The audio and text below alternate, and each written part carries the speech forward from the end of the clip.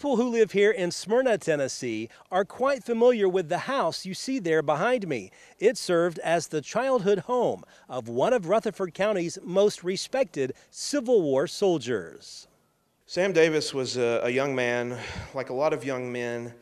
He was born in 1842. He went to a military school right around the fall of 1860, like a lot of these other young men did, because they didn't know which direction the country was going. They were scared, and they were doing this sort of thing. So he was there for about 2 semesters, maybe 1 semester and a half, because war broke out. He came back, told his father Charles that, I'm going to join this. And he joined up with a group called the Rutherford Rifles under the Army of the Tennessee, and fought in several battles. He fought down the road at Stones River. He fought at Shiloh. He was involved in Stonewall Jackson's march up in Shenandoah Valley before that. He was injured and took some time off in late 1862 and came back as part of a scout group called the Coleman Scouts. And in doing that, he was scouts. They go across the country, or across the local countryside, and try to find out information on enemy troops. And unfortunately, he was captured right outside of Pulaski in an area called Minor Hill with some papers in his boot, along with newspapers that were from the Union area. So after he was captured, they really wanted to find out who he got those papers specifically from, not the newspapers, the papers that were in his boot. And to do that, General Grenville Dodge, who was in command of the group that had him, wanted to put pressure on him to give that up, because these papers came from Dodge, and he was pretty upset about this. Mm-hmm. So what happened was he decided to try Sam as a spy, which carried a sentence of death. Sam would not give up this information to the point of them asking him while he was on the gallows one more time, and he still would not give it up. So he was unfortunately hanged 7 days after he was captured. And see, the thing is, why he's called the boy hero of the Confederacy, he was only 21 when this happened. So that's kind of the gist of Sam. Now, obviously the family heard about this, and of course back then you had the fog of war. They didn't know for sure that it was Sam, but they knew that a Coleman Scout had been hanged. So they sent a man named John Kennedy, in relation to the president, of course, along with Sam's younger brother, to go and find this out. And unfortunately it was Sam. They brought him back here. He was buried directly across from our entrance here, and then after the war, his mother wanted to move him close to her, which was the garden out back. And he was buried there around 1867. We like to ballpark it around then. And that's where Sam still is today. What was his famous quote right before he tragically lost his life? "If I had 1,000 lives to give, I would give them all rather than betray a friend or my country." So you can see why so many people considered him a hero, I would have to think. Oh, absolutely. Absolutely. Of course, where we're standing now is in the home, his childhood home, I guess, actually, isn't it?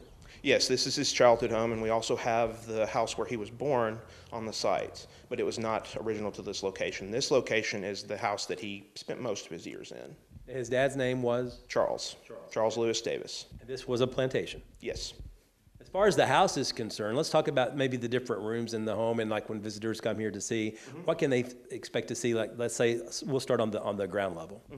Well, first off, we have the formal parlor, which is going to be the main meeting room where you have your guests and you sit and chat and do a lot of the similar things that we do now. Now we like to joke about not gossiping, but we do. They talk about news items of the day.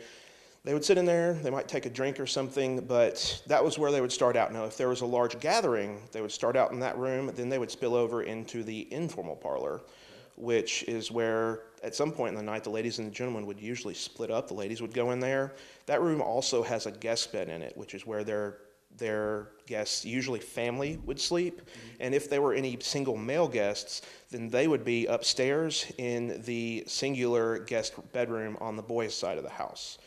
But the way the house is arrayed, there's a boys' side and a girls' side. So after you leave the informal parlor, there's a step down indicating the new part of the house. Then you come into the room that we're in right now, which is the parents' bedroom.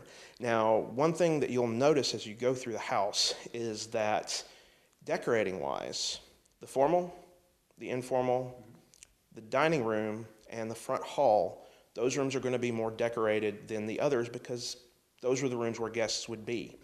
The other rooms, not so much. They were just for family. They would be functionally decorated, and they might have nicer things in those rooms, but it's just stuff that they're using for themselves. Now, the upstairs, you have the boys' side up front. That's going to be where most of the boys slept. Now, there were 8 boys, 7 of them making it to adulthood. Because of their age differences, they weren't all in there at once. We like to even say that some of them actually slept out on that front porch, the sleeping porch up top. Now, you come down the stairs and come through the informal parlor and come up through the back side. That's going to be where the girls' side of the house is. And if you make a right, that's going to be where the older girls' room is. And the window that looks out into the front of the yard, purportedly, is where Jane actually saw Sam's casket coming up the road. And according to her daughter, Andromedia, Sam's younger sister, who's given us lots of interviews that we base a lot of our information on, Jane actually fainted in front of that window when she saw Sam's casket coming up the road. Now, Jane is his mother? Yes, Jane Simmons Davis is his mother. And Charles and Jane, Sam was their first child. So you can imagine how important that was to Jane. And then the next room you come across is going to be grandmother's room that's directly above us. Her name was Elizabeth Collier Simmons. She was Jane's mother. And she actually came down with the Davises from Virginia when they made that trip. We ballpark it around 1825. And she has a lot of items that go with crafting because she would be the one that would have taught the Davis girls how to do these things. The quilt that's on the bed, she actually made herself. Okay. And then the next room that's in the very back upstairs is going to be the little girls' room. And the little girls' room is interesting because you can kind of look at it and see how they prepared people for gender roles. There is a small sewing machine in there that's original. That was for adding seams to pants to extend your pants and make your clothing last longer. Okay. That room would also serve as kind of a nursery whenever family came from far off and had their little kids, even their little boys, stay up there with them. Okay. The older Davis girls, along with grandmother, and the little girls would kind of help in taking care of them, so it would kind of gear them towards learning what they were going to do later in life. Was it common in those years to have the homes basically separated because of gender?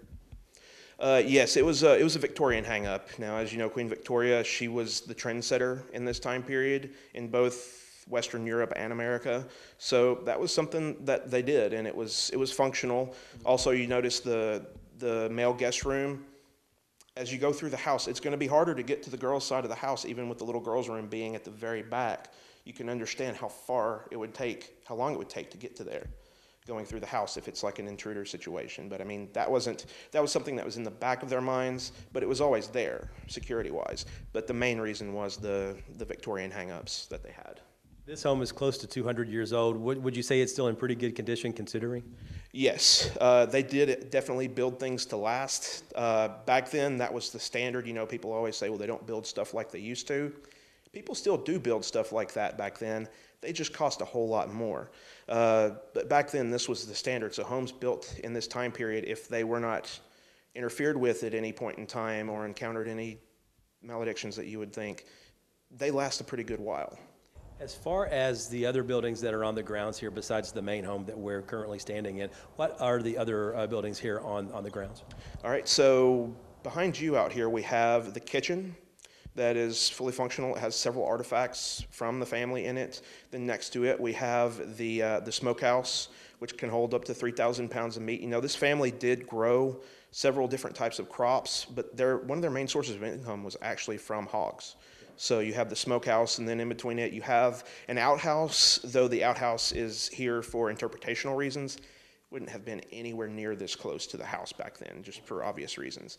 Now, back this way, you have the overseer's cabin, and this was an original building where the Davis's overseer would have worked and done his business. Now, there's no bed in there because most of the time he would have rode on a horse to work because he was a neighbor.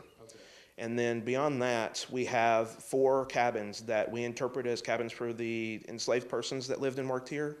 You have the dog trot, which is the larger of the two. It's the larger of the 4. It's connected by one single roof. This is mainly for heat reasons. So you can cook in one side, and then you can make the other area your living space. This also helps with ventilation because you have the flow through. And you also notice as you go through the house, the big windows, they pop these windows open. This is how these homes would ventilate themselves in the era before air conditioning. And 3 of those buildings, we believe, are from the Rattle and Snap plantation, and the dog trot that I just mentioned, that is from the Las Casas area close to Murfreesboro. When people come here for the first time, what is usually their reaction when they see the home and the grounds, everything combined? When they see the front of the house and they're going through the house, they usually say, "This is a lot bigger than I thought it was," simply because the house is made with the L-wing, so it's deeper than it is wide. So it kind of surprises them. Just the beauty of the site, especially if they come in spring when everything's in bloom, or in fall when the colors are just everywhere. That's actually my favorite time of year. But just the overall size of the site. You know, we have the creek running beside us, and in the fall the cotton's in bloom. So I mean, and we're one of the few places in the area where we actually have cotton on the site. So I mean, that's always something that kind of sticks out with people. If you would like to visit the Sam Davis home, the address is 1399 Sam Davis Road in Smyrna. There is also a museum on site where you can see many interesting artifacts about Sam Davis, his family, and the plantation. The current hours of operation are Monday through Saturday from 10 a.m. until 4 p.m. There is an admission charge. Reporting from Rutherford County, Barry Hyatt, NCTV.